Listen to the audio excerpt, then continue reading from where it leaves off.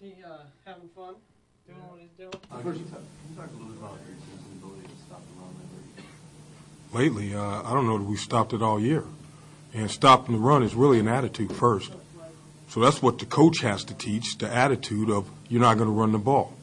And then after that, everybody has to know where to fit.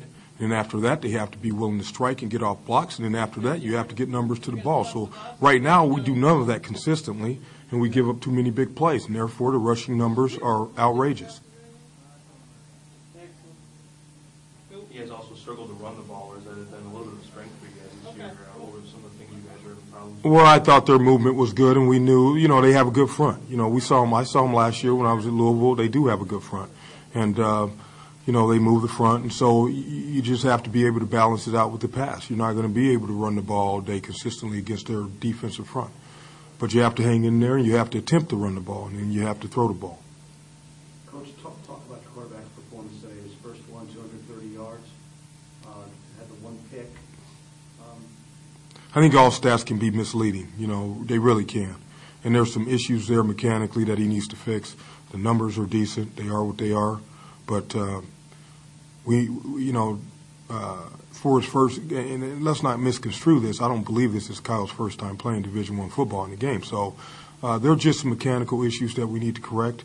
But he gave a good effort, and he has good numbers. What were some of the causes of their big plays early on, and what were some of the things you did to sort of correct that and limit those plays as the game went on? We just come out, and I don't know if somebody's waiting for someone else to make a play or what the issue is. We just have to keep hammering, but as you can probably tell by the tone of my voice, I'm frustrated with the run defense. I'm frustrated really with the defense, period. I mean, it's ridiculous. The way we play defense here is a travesty. So what we have to do is look at ourselves as a staff and figure out how to get this thing fixed. And I don't think it's all on the players. I think it's coaches and everybody involved with it, myself included. Coach, you said that after last week, you said that you felt that you seemed getting better every week. Do you feel that there was some regression in between the two? I wouldn't say there's some regression. I would say that we have to play at a level that allows you to be successful all the time. And until we do that, we're not going to win. And we don't do that. We do it for spurts, but we don't do it consistently. So that is the challenge right now, and obviously, to me, that is the frustration.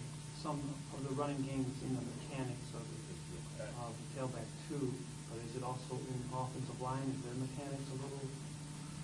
I don't know what you're talking about. I never mentioned the running back's mechanics. Well, I'm just saying from my perspective that they have to have the right mechanics too. Who? The tailbacks.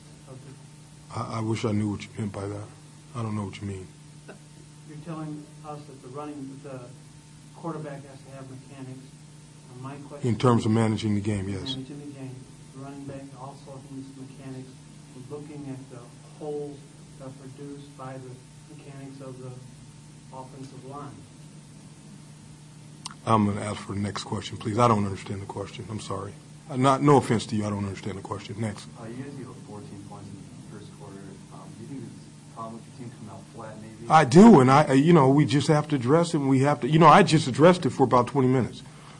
If I could solve that problem, I'd be a happy man right now. But to be honest with you, I never met a winner that was a great loser. So to be honest with you, I'm not a good loser. Just being honest. I'm tired of it at this point, to be honest with you.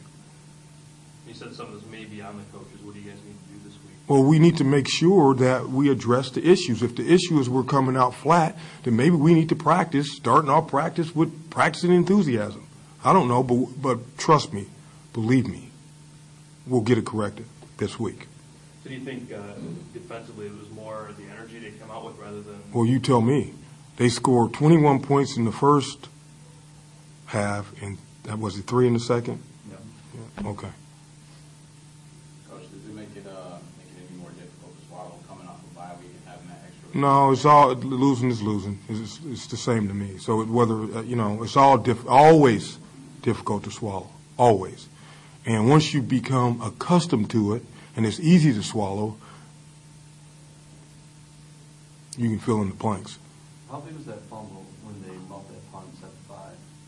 Well, every play is big, and you don't know which play is going to be the determining play in the game. But, You know, you make that play, you don't turn the ball over down there, or you score when you get a chance, and so on and so forth.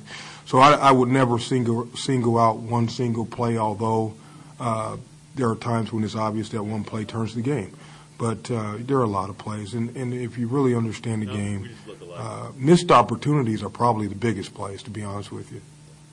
Can you talk about special teams? I mean, you guys forced them into some pretty bad punts, and then John Sears had that pretty much. We did it. You know, we're coming along on special teams. We are coming along. So I was happy with the teams for the most part.